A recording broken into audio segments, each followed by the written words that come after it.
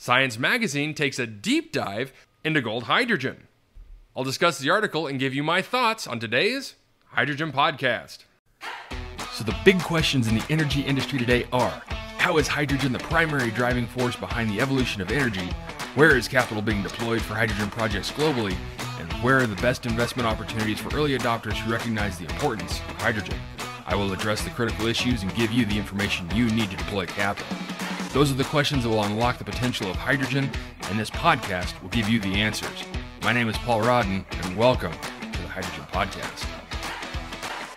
In an article in Science.org, Eric Hand writes, "Hidden hydrogen. Does Earth hold vast stores of a renewable carbon-free fuel?" Eric writes, "In the shade of a mango tree, Mamadou Ngule Kanare recounted the legendary event of his childhood. In 1987, well diggers had come to his village in Mali to drill for water, but had given up on one dry borehole at a depth of 108 meters. Meanwhile, wind was coming out of the hole. This according to Kanare, as he told Denis Briere, a petrophysicist and vice president at Chapman Petroleum Engineering in 2012. When one driller peered into the hole while smoking a cigarette, the wind exploded in his face." Kanare continues by saying, "He didn't die, but he was burned. And now we have a huge fire. The color of the fire in daytime was like blue sparkling water and did not have a black smoke pollution. The color of the fire at night was like shining gold, and all over the fields we could see each other in the light. We were very afraid that our village would be destroyed. It took the crew weeks to snuff out the fire and cap the well, and there it sat, shunned by the villagers until 2007. That was when Aliou Diallo, a wealthy Malayan businessman, politician, and chair of Petroma, an oil and gas company, acquired the rights to prospect in the region surrounding the village. According to Diallo, we have a saying that human beings are made of dirt, but the devil is made of fire. It was a cursed place. I say, well, cursed places, I like to turn them into places of blessing." In 2012, he recruited Chapman Petroleum to determine what was coming out of the borehole. Sheltered from the 50 degrees Celsius heat in a mobile lab, Briere and his technicians discovered that the gas was 98% hydrogen. That was extraordinary. Hydrogen almost never turns up in oil operations, and it wasn't thought to exist within the Earth much at all. Again, according to Briere, we had celebrations with large mangoes that day. Within a few months, Briere's team had installed a Ford engine tuned to burn hydrogen. Its exhaust was water. The engine was hooked up to a 30-kilowatt generator that gave the village its first electrical benefits: freezers to make ice, lights for evening prayers at the mosque, and a flat-screen TV so the village chief could watch soccer games. Children's test scores also improved. According to Diallo, they had the lighting to learn their lessons before going to class in the morning. He soon gave up on oil, changed the name of his company to Hydroma, and began drilling new wells to ascertain the size of the underground supply. The Malian discovery was vivid evidence for what a small group of scientists studying hints from seeps, mines, and abandoned wells had been saying for years. Contrary to conventional wisdom, large stores of natural hydrogen may exist all over the world, like oil and gas, but not in the same places. These researchers say water-rock reactions deep within the Earth continuously generate hydrogen, which percolates up through the crust and sometimes accumulates in underground traps. There might be enough natural hydrogen to meet burgeoning global demand for thousands of years, this according to a U.S. Geological Survey model that was presented in October of 2022 at a meeting of the Geological Society of America. In a quote from Emily Yednak, a materials scientist who devoted a fellowship at the Advanced Research Projects Energy Agency, or ARPA-E, to drumming up interest in natural hydrogen, "When I first heard about it, I thought it was crazy. The more I read, the more I started to realize, wow, the science behind how hydrogen is produced is sound," and she wondered to herself, why is no one talking about this?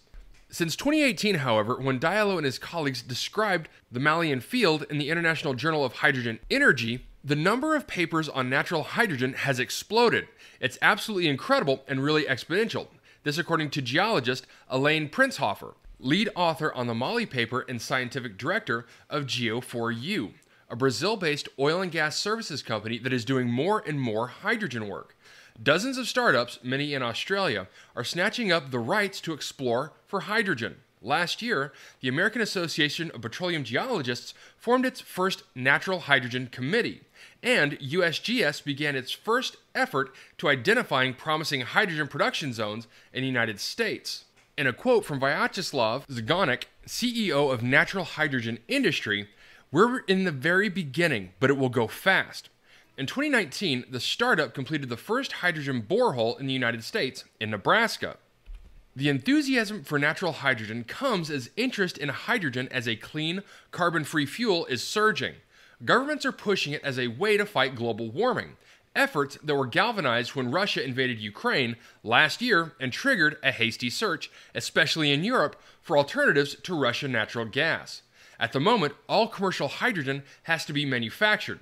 But that being said, natural hydrogen, if it forms sizable reserves, might be there for the taking, giving the experienced drillers in the oil and gas industry a new environmentally friendly mission. Zagonek continues saying, "I believe that this has the potential to replace all hydrocarbons." That's a very large statement, I know. Critically, natural hydrogen may not only be clean, but also renewable. It takes millions of years for buried and compressed organic deposits to turn into oil and gas. By contrast, natural hydrogen is always being made afresh when underground water reacts with iron minerals at elevated temperatures and pressures.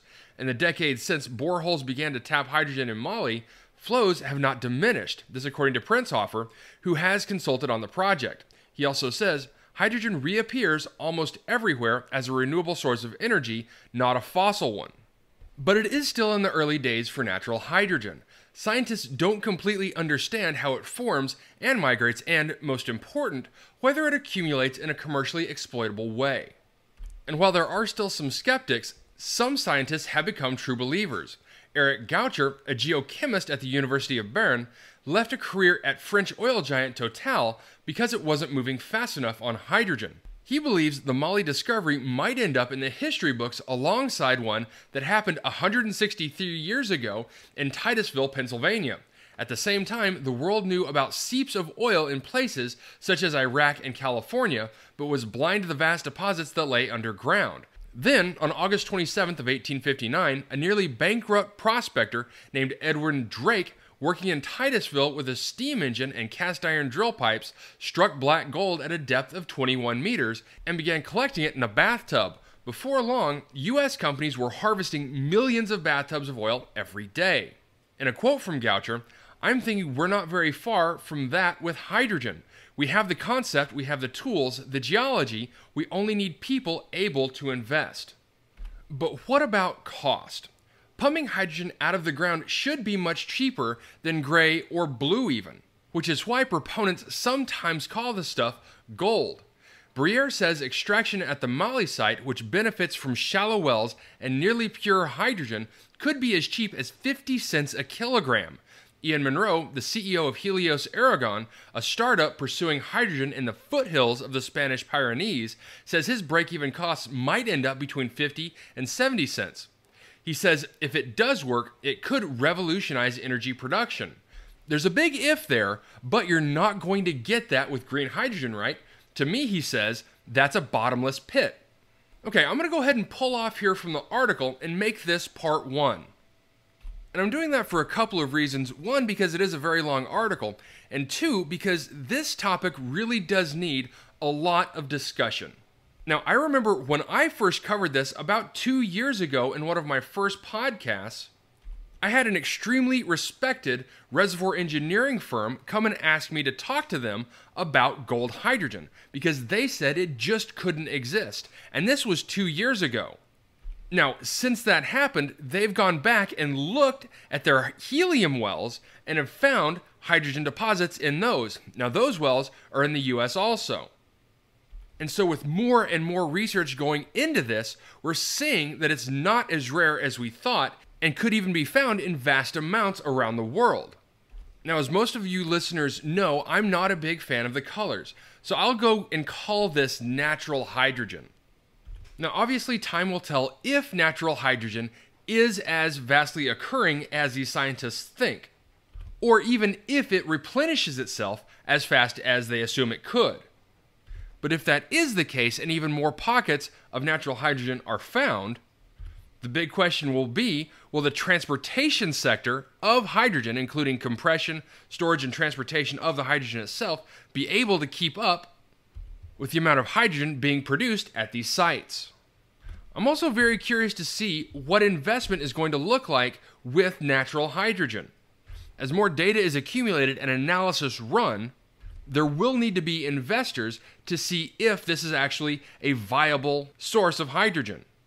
And what I fear may happen, as does happen so many times, is an escalation of commitment by the green and blue parties of hydrogen, continuing to invest in those technologies and not realize that there may be a much cheaper, simpler, more elegant solution in extracting natural hydrogen right out of the ground.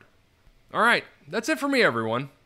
If you have a second, I would really appreciate it if you could leave a good review on whatever platform it is that you listen to. Apple Podcast, Spotify, Google, YouTube, whatever it is. That would be a tremendous help to the show. And as always, if you ever have any feedback, you're welcome to email me directly at info@thehydrogenpodcast.com. And as always, take care, stay safe, I'll talk to you later. Hey, this is Paul. I hope you liked this podcast.